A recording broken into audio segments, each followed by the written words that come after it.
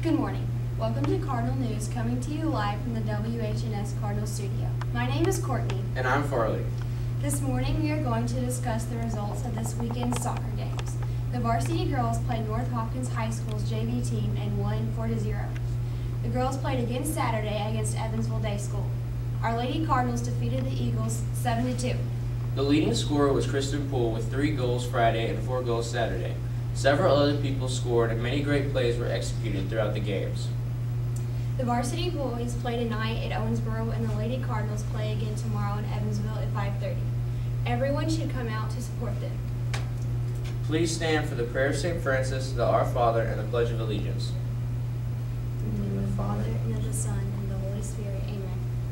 This morning we pray for Colonel William Willett, 2nd Lieutenant Collier Wright, Charlotte Powell, Bishop Medley, Father Shaughness, Father Bradley, and Will McClary. We pray this morning for our moms and dads, brothers and sisters, grandparents, alumni, and for all those who support Holy Name School. Together we gather as a school family to pray. Lord, make me an instrument of your peace. Where there is hatred, let me sow love. Where there is injury, pardon. Where there is doubt, faith. Where there is despair, hope. Where there is darkness, light.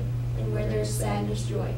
O divine Master, grant that I may not so much seek to be consoled as to console, to be understood as to understand, to be loved as to love. For it is in giving that we receive, it is in pardoning that we are pardoned, and it is in dying that we are born to eternal life.